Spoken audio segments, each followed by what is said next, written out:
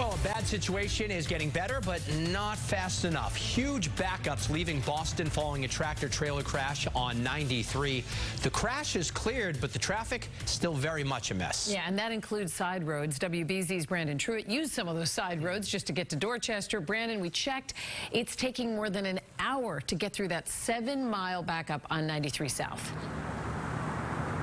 Yeah, David and Lisa, the road is looking a little bit better, but it did take us about an hour, 15 minutes on back roads just to get here from Alston. I want to show you what it's looking like now. You're still seeing those taillights, but hey, at least it's moving. We're here at the Savin Hill T-stop. This all happened just a little bit north of here, and the delays have been stacked up as well. If we go live to Sky Eye, you can see some of that traffic that is backing up along 93 South. State Police opening all lanes just over an hour ago, and they tell us that this crash involved 4 vehicles.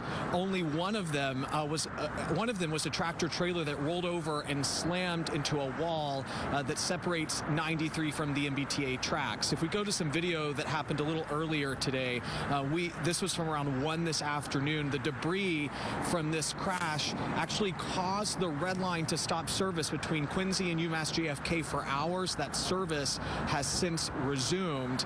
Again, all lanes on 93 South are now open, but it's going to take a while for traffic to thin out. This four vehicle crash had minor injuries, but my goodness, it has caused major delays for miles on 93 South. It is expected to take hours for this to fully thin out.